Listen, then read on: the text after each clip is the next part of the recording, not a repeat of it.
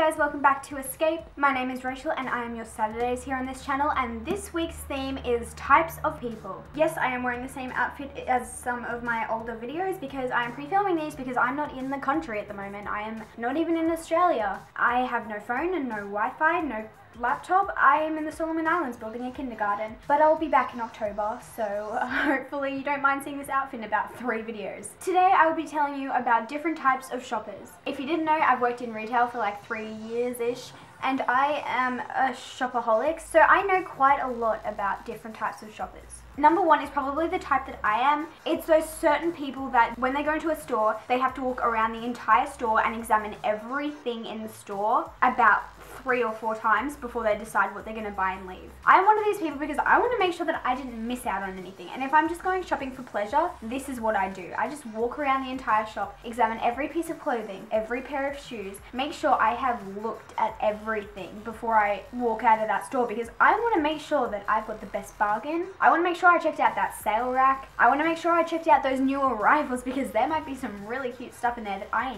need. So I totally admire these types of people because I am one of these people, and I think this is the best way to shop. You just need to make sure you really examine the store and you know what you're getting, right? Number 2, sometimes I'm like this if I am in a rush. A lot of male shoppers are like this. I'm not saying all, but I know that a lot of them are, where they walk in, they know what they want to get, they look for it, they get it, they walk out, well, like they pay for it, and then they walk out, and that's the end of their shopping trip. I do this too when I just really want something and I just need it and I want to get out. And these are also the people that get really aggravated in the lines when the lines are really long. Number 3 are those mothers that I honestly just admire, that bring in their like 5 children and have to like make sure Tommy's over there and Lucy's over there, and they have to just keep them in their like peripheral vision. I swear they've got like one eye going this way and one eye going that way, and they just have to make sure they've got an eye on all of their kids, otherwise they'll just like run off into the toy section and stuff. How did they do that? What, like, I feel like when I'm a mother I wouldn't even go shopping with my child because that would just be really difficult. They just want to touch everything, they probably have sticky fingers,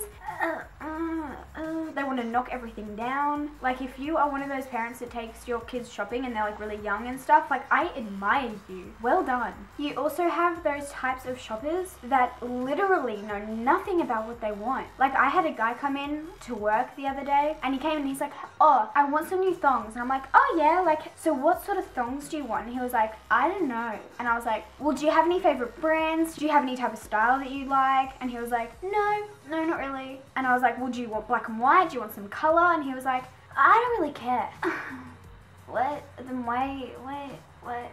Those shoppers are really difficult. He's like, I just want some thongs. And I'm like, yes, I understand that, but we have like 50 different types of thongs, so can you please help me out a little bit? But just tell me your favorite color and we can go from there. And he was like, I don't have one. And I was like, okay. It's alright, guys, I got him some thongs, he was happy, we're all G, we're all good now, it's fine. We're like besties now, like tight. I'm also one of these types of shoppers with my friend Georgia. We're those types of shoppers when we go into Woolworths and we buy like 5 different packs of lollies and then we stuff them in our handbags and go to the movies. Don't tell me you haven't tried this before, because snacks at movies are so expensive, okay? I don't want to be paying $6 for a small drink when I can pay like $3 for a huge iced tea at Woolies, alright? When you go grocery shopping, I don't know if this has happened to you, but it definitely happens to me. Those people that just judge you on what you're buying. Like, why do they do that? Like, you're there, you got your Tim Tams, you got your Cadbury's chocolate bar, you got some donuts, you got some chocolate cake, and you just don't want to be judged, alright? Maybe you had to do those, maybe you've been through a breakup, maybe you're trying to gain some weight for some reason, it's possible. They don't know you, they don't know your story, but they're over there with their shopping trolley, their shopping cart, and they've got the spinach, they got some vegetables, they got their fruit, they got their little blueberries, they got their granola that's like completely healthy, fat-free, sugar-free,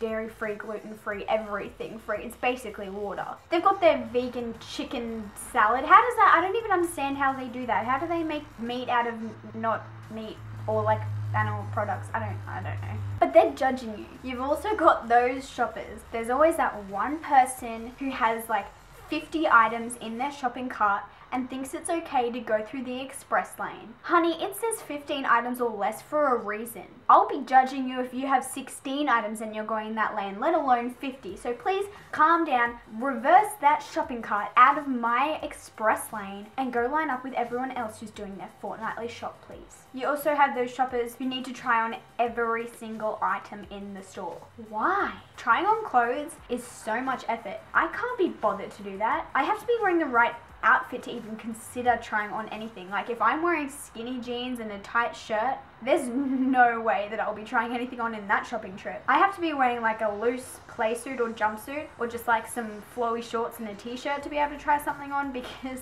there is no way I'm going to be able to zip up those skinny jeans twice in one day. If you hadn't heard, I bought some donuts earlier and you can bet your face that I've already eaten like 6 of them. So no, there is no way that I'm gonna be able to button up these jeans again.